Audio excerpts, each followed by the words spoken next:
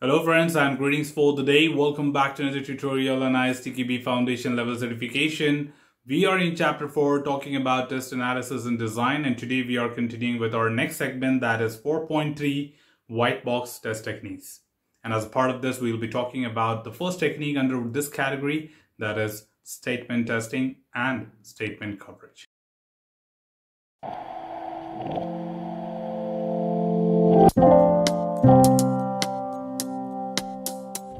Before we talk about anything in particular about these techniques standalone, let us talk quickly with a recap of what is white box test techniques. So this category consists of those techniques which are generally useful when it comes to the code level specific testing. So mainly when it comes to unit testing, widely the developers make use of these techniques to reduce their number of test cases. Of course, the objective exactly remains the same. The objective of the technique is to reduce and write minimum and efficient test cases, but at the same time having the desired full coverage what they need in order to test this.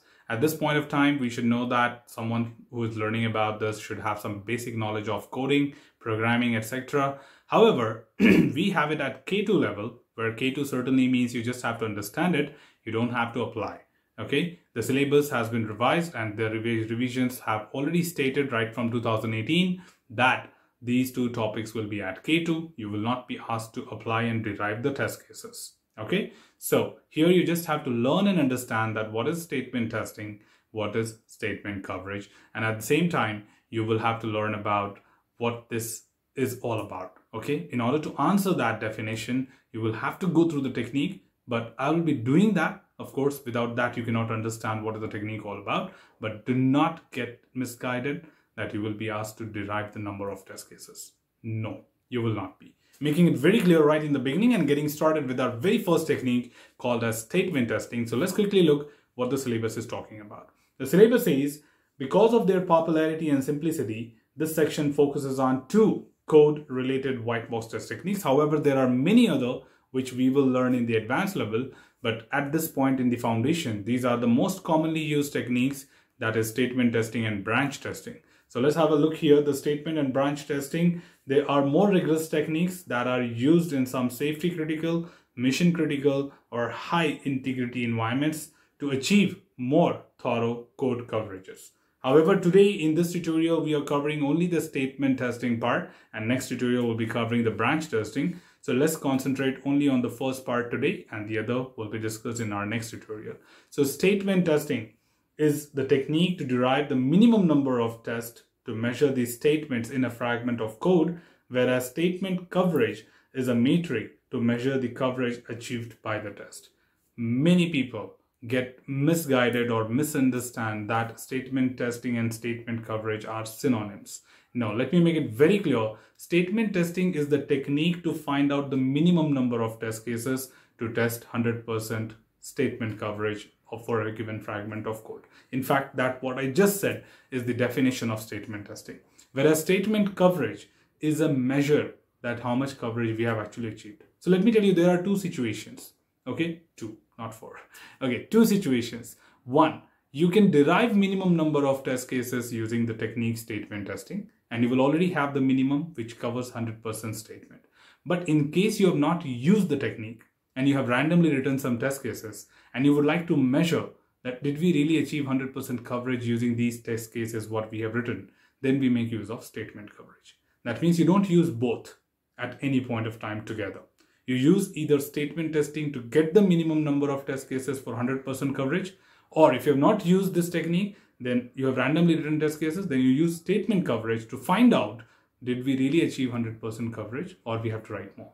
Okay, so these 2 are just 2 different things which works on the same way, that is for same code, but from 2 different points of view. So you will use any one at any point of time because the situation can be only one at any point of time.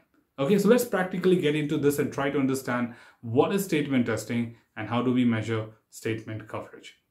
So the very first thing I'm taking here is a very simple example. However, it may look like a very hypothetical code. So yes, this is a pseudo code, okay? It's not something which you can claim that, hey, there's a syntax missing, there's a semicolon missing. Come on, we aren't talking about any programming language right now. We're just talking about a pseudo code.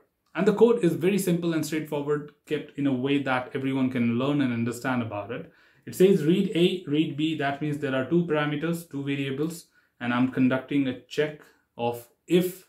That is, if A is greater than B, then print A is bigger, else print B is bigger, and end if. Now a simple condition check whether A is greater than B. If it is true, it will print A is bigger. If in case it is false, it will print B is bigger.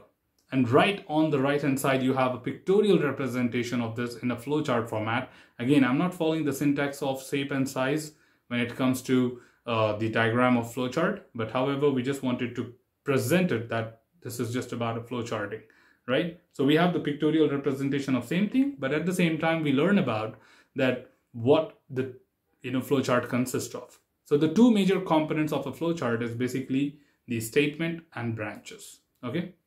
So statement is basically these blank nodes. That is the black part of the flowchart, where you have the nodes like A and B, which is the two different variables, reading them before it gets into the condition. Then condition is A greater than B. Then there are printing nodes, that is print A, print B. But of course, when it is true, then it will print A. When it is false, it will print B.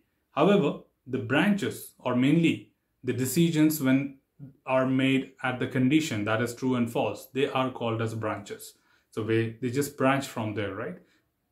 Just logical understanding of the word branch. So generally the true and false path, what we have coming out from the condition, is what you call it as branch. However, in any such situations, you can just say that, hey, it's an output from a condition or output from a node, then it is also a branch. So put together, the branch is the other part of it. However, in this technique, we are just limited to statement testing. So let's concentrate only on the statement, that is the black part.